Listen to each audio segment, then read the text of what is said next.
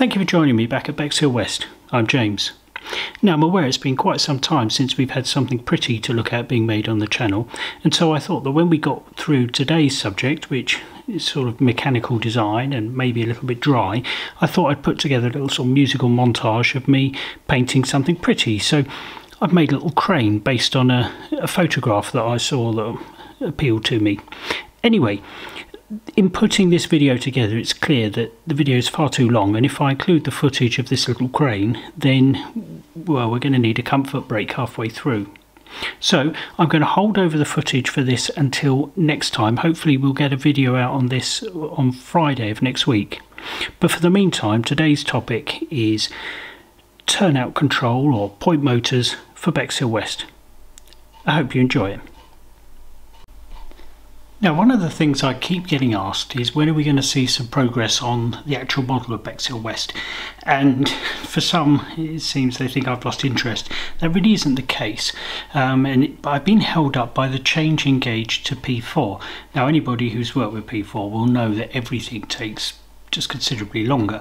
Now, I've made loads and loads of the track, which in itself is a really time consuming and occasionally mind numbing process, but it's all ready to lay. But there's just one more thing that I need to kind of figure out before I could get on with it, and that concerns this. Now, you may recall a few months ago I made my first turnout or point in P4 gauge, and I've made several more of her. I've made almost all of them now.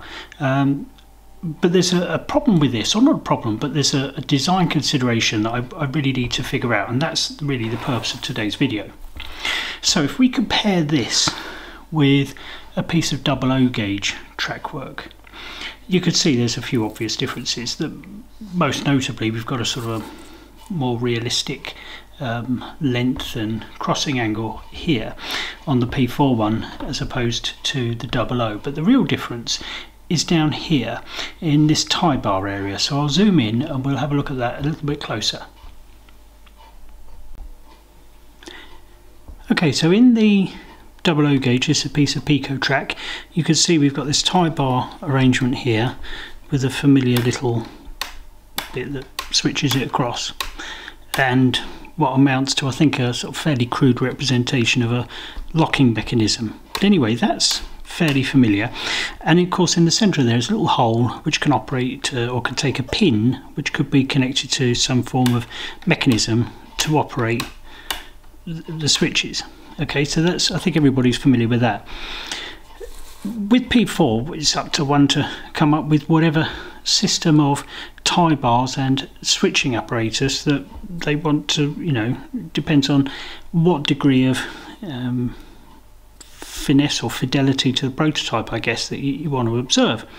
Now, sometimes it could be a piece of copper clad like printed circuit board soldered across as a kind of tie bar, and we could use that as a switching thing. Now, I really don't want to use that because it looks a little bit unrealistic. I want to have realistic tie bars, and I want the operating mechanism to be somewhat hidden out of sight. So really today's video is about how I intend to overcome that.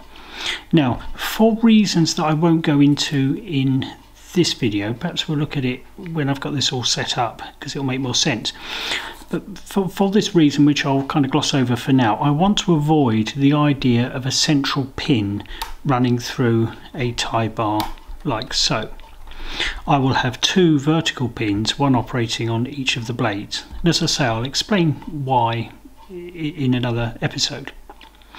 So what am I going to use to sort of create this motion? Well, the obvious choice is a servo motor. So I'll show you how I intend to do it. But before I do, it's worth recapping sort of how servo motors are used generally, because I think that will set the context for how I've approached this as a design problem. Now, then, using servo motors to operate these things is almost standard practice now.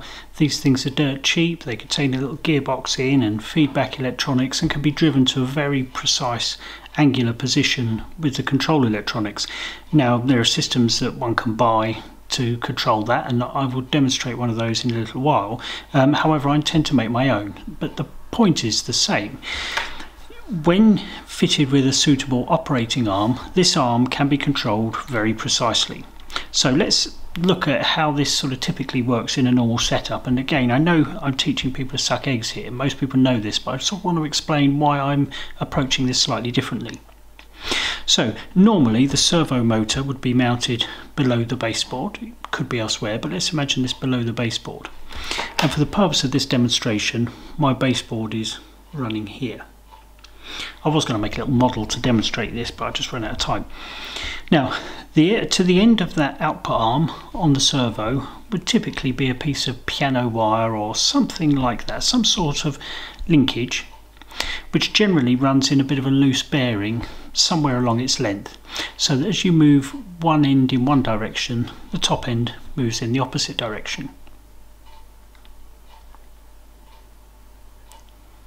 Let's imagine this pen is the tie bar of the turnout. So with the servo horn in one position, we can then rotate it. The operating linkage will move through an angle, and that will slide our tie bar across. And so with this motion we can move the tie bar, or in this case the pen, backwards and forwards. And we can use that handy little hole on the tie bar on the set of pico points, for example, as a fixing point to move that with. So that's all fine, that makes good sense. However, to me, it's a little bit crude.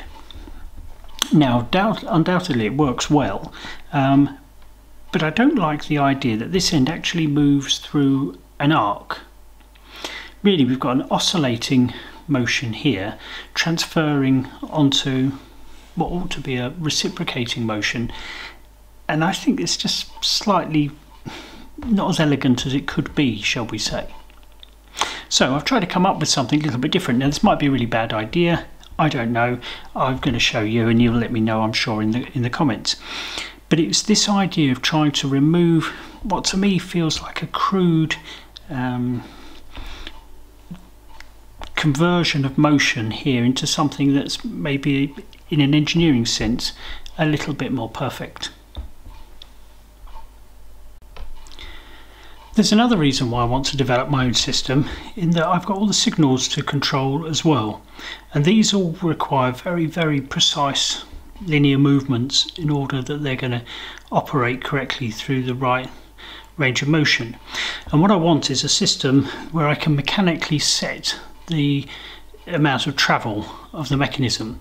So hopefully the idea I'm going to present for operating the turnouts, I will also be able to apply in a slightly modified format, but for operating the signals as well. So let's jump on the computer and I'll show you what I've come up with. So in my attempt to come up with something a little bit more elegant, this is what I've come up with.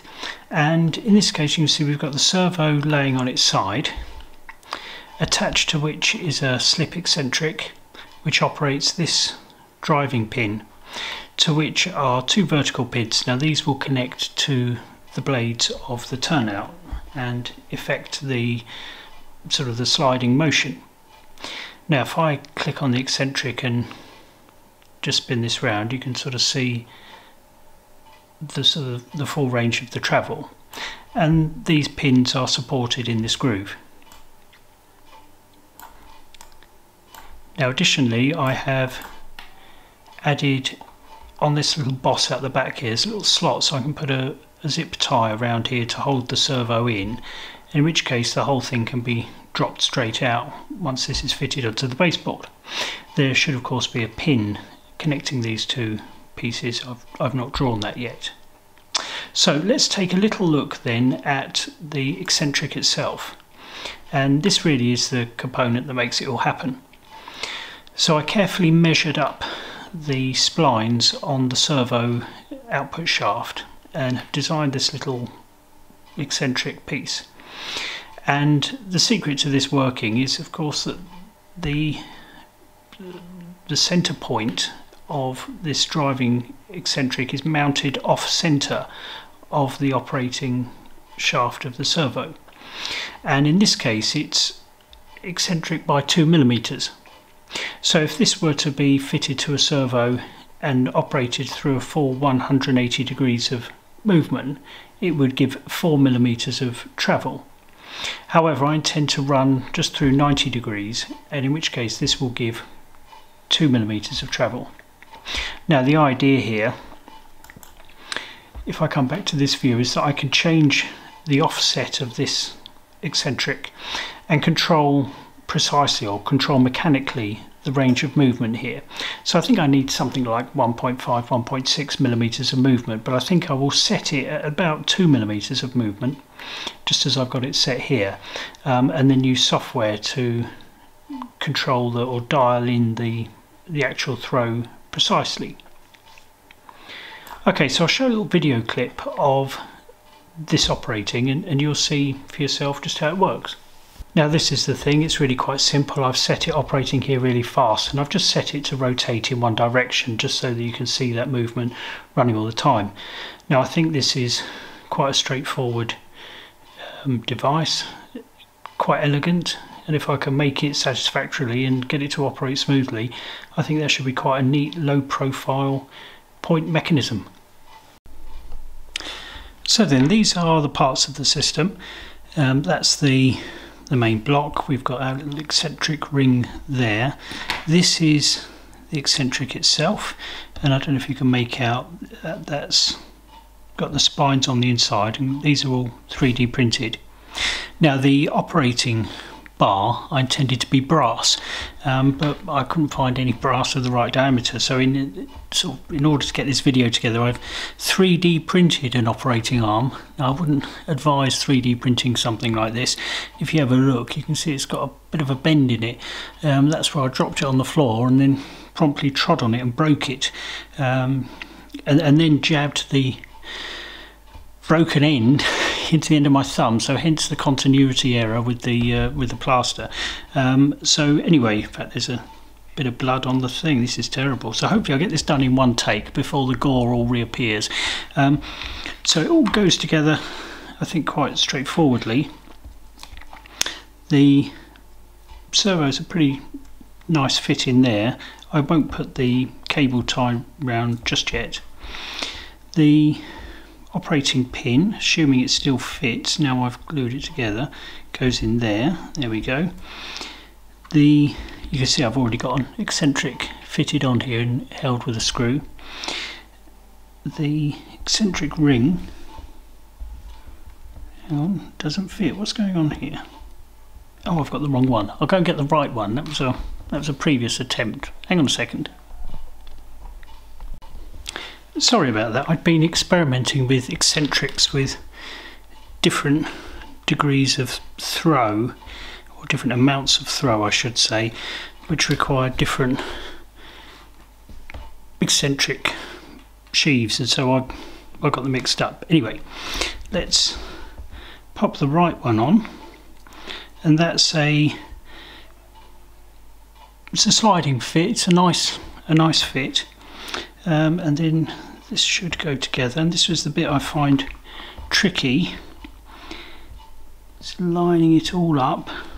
There we go. And then I've got a little brass pin here. Let's pop that pin in. Oh. Oh dear me. Right, let's fiddle that into that hole.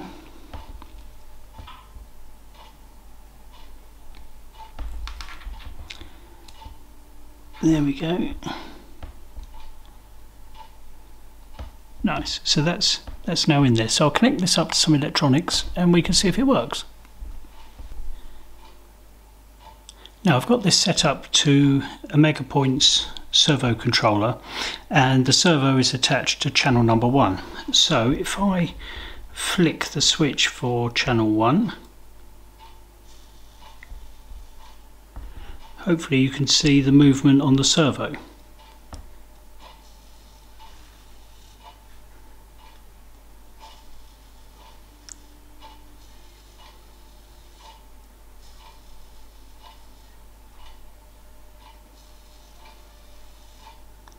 Now it's quite slight, you might not see it on the big screen, so if I change it to another view, hopefully you'll get a good view of what's going on. So I've got another camera here just off the main screen, so if I set this up and then we can try again.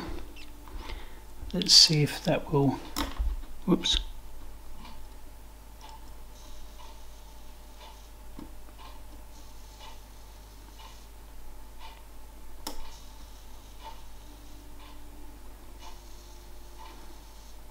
So hopefully you can see that movement is quite smooth, and to me that feels like quite an elegant solution.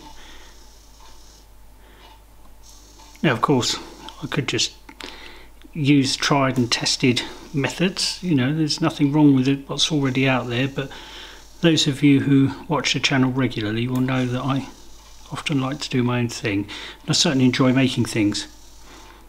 So my intention with this will be ultimately not to use the megapoints system. Not that there's anything wrong with it, I think it's pretty good actually, but I'm going to write my own code and run this from an Arduino, and I'm going to use the same system as I've already mentioned for controlling the turnouts and the signals, and the control panel will interface via radio, so I can have a control box to operate everything.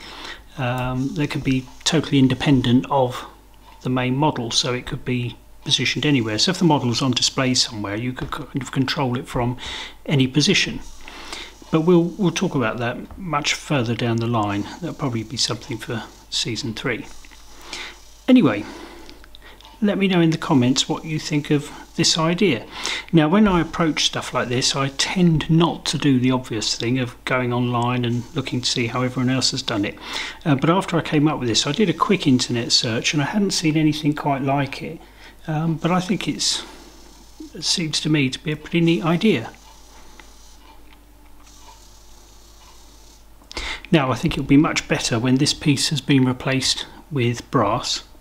I have it in mind that I might make this in a slightly different way with different materials, but this as a basic proof of concept seems to work a treat, and of course all I need to do is change that eccentric and then I've mechanically set any sort of degree of travel I want on here, and there's sufficient clearance between this and what would be the baseboard to, you know, you could have quite a large eccentric on here. You could use the same thing to you know, in larger gauges, you know, O gauge, gauge 1 I should think would also be pretty good. Anyway, there you go, that's what I've come up with.